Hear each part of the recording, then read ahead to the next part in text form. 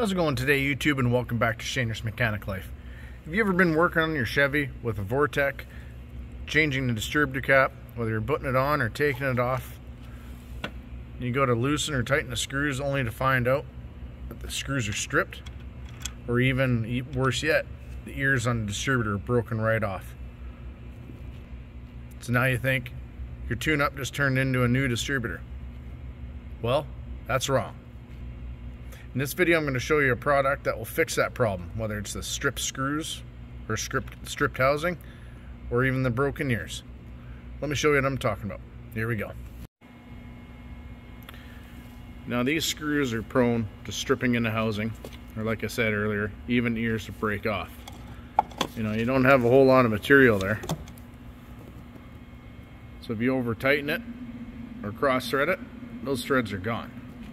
Now some of these distributors are even made out of a plastic material, which makes stripping out way more likely. So the minute you strip that or break the ear off, you're thinking, oh great, now I gotta buy a whole new distributor. Let me show you what I found that can save the cost of a new distributor. It's a product made by Dorman. It's a distributor support plate for the Vortec distributors. Part number 90449. I'll leave an Amazon affiliate link in the description of this video if you're interested. Now, how does that work, you may ask? Well, let me show you. Now, you don't have to take your distributor out to do this. I just figured I might. Just makes the video a little bit easier to see. So this plate goes on the bottom of your distributor. You can see, you line it up right up against the dowel here, the body there, and your hold down bolts or screws for your distributor cap line up there. So even if that ear is broken, the screw will go through the cap right into this plate, holding everything securely in place. That way your timing's still right on. Now the kit comes with a short screw and a long screw. As you can see, the short screw will go here and the long screw will go there. Now I recommend, before you put this on, run the screws through the holes, clear out the powder coating, make sure your threads are cut. Just makes the install that much easier. So once you get your rotor on, put your cap on, get your support plate, and it comes with this little handy, basically tab to hold on to. And you reach below, line it up, and I would usually start my first screw. That way it holds it in place. Then you can go to the back, start your other screw, and snug it down. So I'll get this distributor back in the truck, and I'll put the support bracket in and tighten everything down and show you how it looks. Well, a little tip with these distributors, whenever I have the cap and rotor off, see these round holes there and there?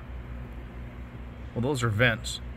So that way if you get any moisture in your cap, the airflow from everything turning inside will help dry everything out.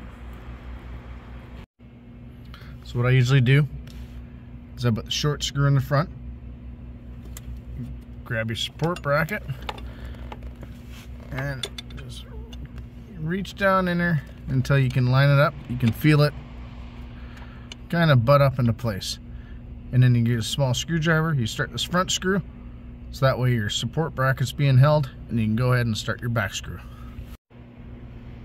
Okay, I got the front screw just started, so now you can still move it just a little bit to make the back screw line up. Now once you get them both snugged down, your cap is nice and secure. You can go ahead, plug your wire set in,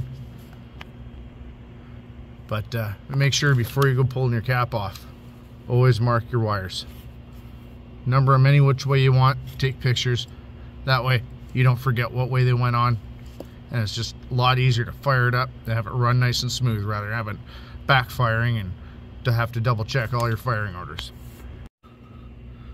Now one of the bad things about Chevys is the distributors at the back. It makes access a little bit more difficult. So whenever you're working back here, watch you don't lean on your heater hoses too much, end up breaking your heater core, or even any evap lines. And watch a stud here coming through the firewall. You don't want to leave any DNA on that. So just take your time, don't force anything, and you should be fine. And when you put your spark plug wires on, make sure you get them on and they're pushed fully up to the cap. Now this is basically what it looks like from underneath. You can see this ear is broken right off. Here's your cap, and the screw comes through, anchors here, anchors there, and also on the back screw. Now if you work on these Vortec engines, I'd definitely keep one of these in your toolboxes, whether it's your car or someone else's, because it never fails. Oh, that's just a cap and rotor, I'll knock it out, and then you know, I'll be good to go, ready to drive to work tomorrow. Or a customer comes in last thing and you're left scrambling. Parts places are closed. You pull this out, save the customer a lot of money, save yourself a lot of hassle. Well, I hope you found this video helpful, entertaining, and informative.